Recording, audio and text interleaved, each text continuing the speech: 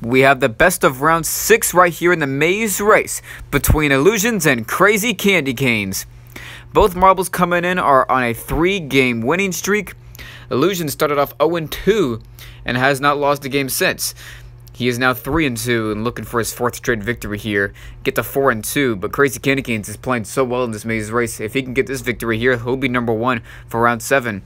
Just like he is right now. He's the only marble to get to 4 wins after 5 rounds. So Crazy Candy Canes has played very well.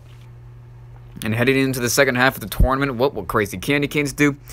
If Crazy Candy Canes can get this win right here, he will get to 5 wins in a single tournament for the first time, because you know how much unsuccess he's had in the past. But he's looking to have a great maze race. This is the best we've ever seen Crazy Candy Canes play. But let's see what Illusions can do in this game. Let's see what Crazy Candy Canes can do in this game. This is a big one.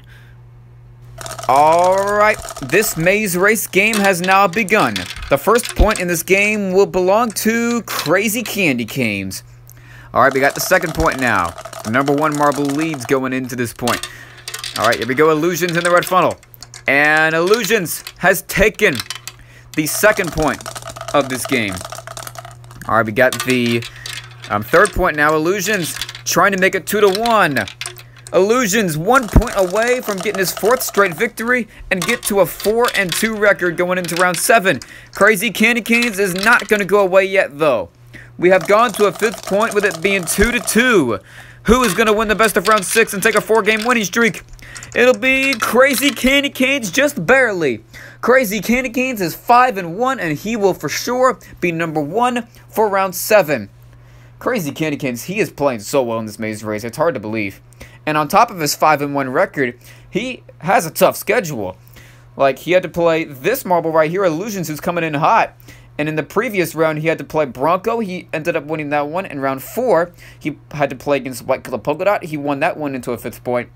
And in round 3, he had to play against Coral Swirl. He won that one. In round 2, he played against America, which he lost that one.